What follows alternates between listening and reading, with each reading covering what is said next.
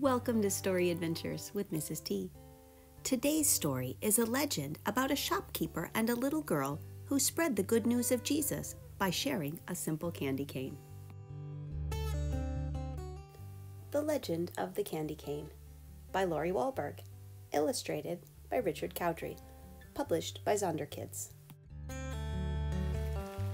One rainy night, a man rode his horse up to the door of an empty store. He stopped his horse and smiled. "This will do just fine," he said.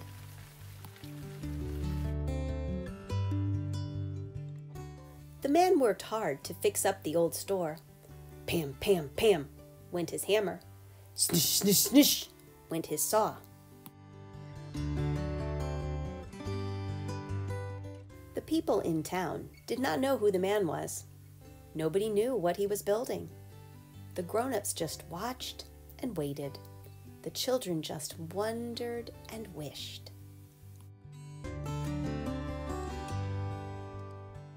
One day, a little girl named Lucy knocked on the door of the mysterious store.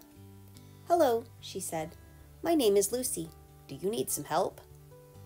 "Can you unpack boxes?" the man asked. "Yes, I can do that," answered Lucy. She came in and saw dozens of boxes and barrels and crates. Lucy opened the first box. She picked up something wrapped in paper. It was round and heavy. She almost dropped it. When she unwrapped the paper, she saw a glass jar.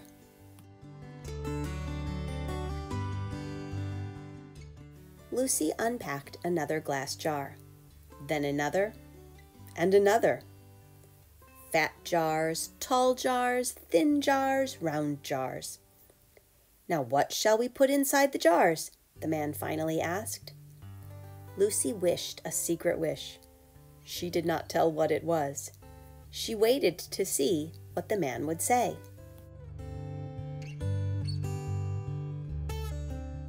Then he took the top off a big box.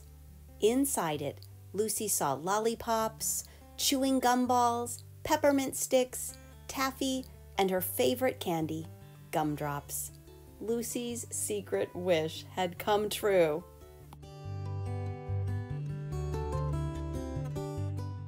The man laughed when he saw Lucy's eyes light up. "Welcome to John Sonneman's candy store," he said. "And now, Miss Lucy, we must fill all these jars with treats." So they worked and worked until all the jars were full of colorful candy. In the very last crate, Lucy saw a candy she had never seen before. "What is this, Mr. Sonneman?" Lucy asked.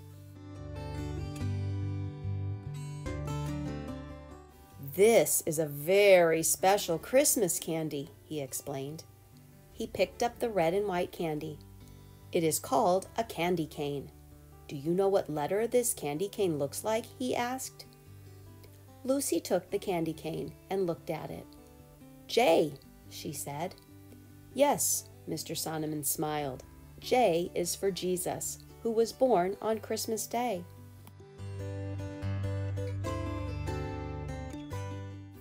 "Now, turn the candy this way," he said, and he turned the J upside down.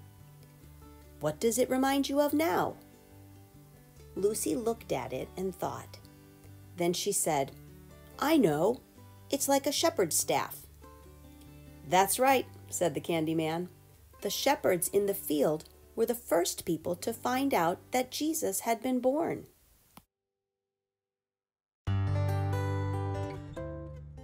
"Why does the candy cane have red and white stripes?" Lucy asked. Mr. Sonneman looked sad. "When Jesus grew to be a man, some Roman soldiers arrested him. They beat him so hard that his blood ran down like red stripes. But Jesus asked God to forgive those soldiers. He forgives all people when they ask him. So the red stripes remind us that Jesus gave us the great gift of forgiveness when he died on the cross. The white stripes remind us that Jesus rose from the dead and our hearts are washed clean from sin when we give our lives to him." It was December, and it was cold outside, but every morning Lucy and Mr. Sonneman went to houses and farms near their town. They told the candy cane story and left each family a gift and an invitation to come to the grand opening of Sonneman's candy store on Christmas Eve. On Christmas Eve, everybody came to the new candy store. They were happy and excited because they shared gifts and candy together.